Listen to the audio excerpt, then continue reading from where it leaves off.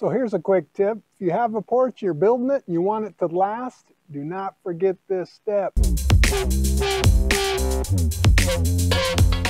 Many homeowners skip it. To be honest, some contractors skip it. What is it we're talking about?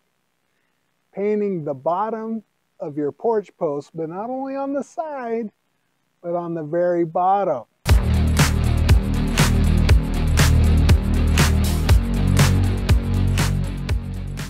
Now you can't do this after the post is installed, and that's why many people skip this step, because they figure, hey, we're in a hurry, we want to just get this thing up.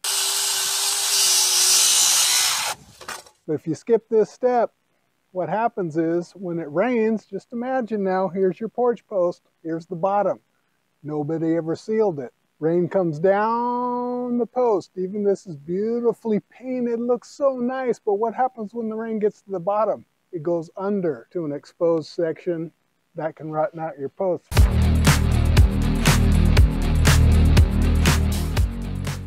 This is your typical porch post when you don't prime and paint the bottoms. If you notice, they figured out years ago, hey, we need to keep these posts off the cement.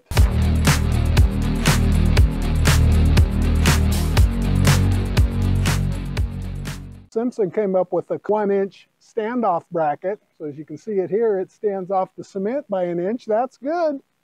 We still have to keep the moisture from coming down the post and going underneath.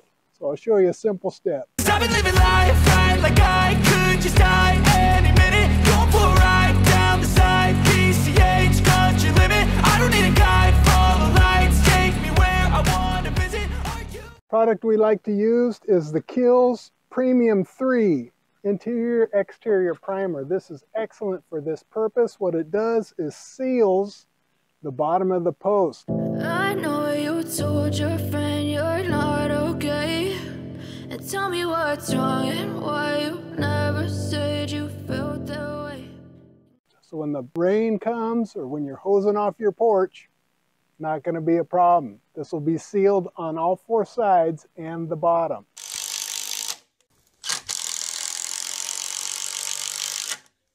So if you're installing a porch, or you're putting in these type of brackets somewhere over cement or otherwise, don't forget, extremely important step, seal the bottom of your post. You'll be so happy you did.